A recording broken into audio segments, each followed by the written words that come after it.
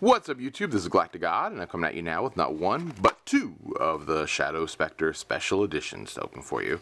Hopefully I'm able to pull something really great out of here. We do have the promo cards of Stardust Dragon and Tuning that we could possibly pull as well. Well, we'll definitely pull one or the other of them.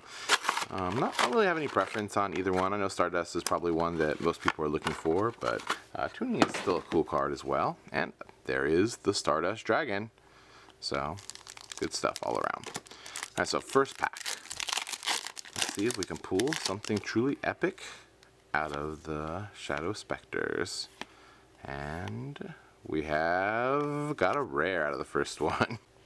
Not bad. Oh, Mythic Dragon, always kind of cool. Those probably should have been at least rares, I would think. I don't know why they were common. I mean, I guess makes it a little bit available for everyone to get, but still, I think they definitely deserved at least a rare treatment, if not a super. Especially looking back at some of the cards that were holographic in this set, I definitely think they could have been.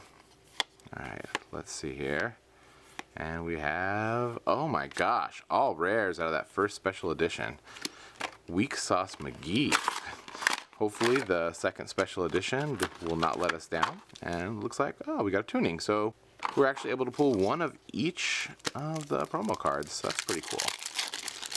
And let's see if we can get something a little bit better than just rares out of one of these 3 packs.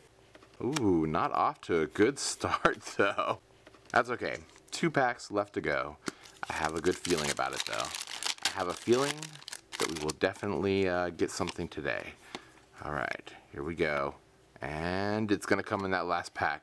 That last pack is going to make it all worth it. We'll see, I guess. But, come on. Let's see if we can get something good.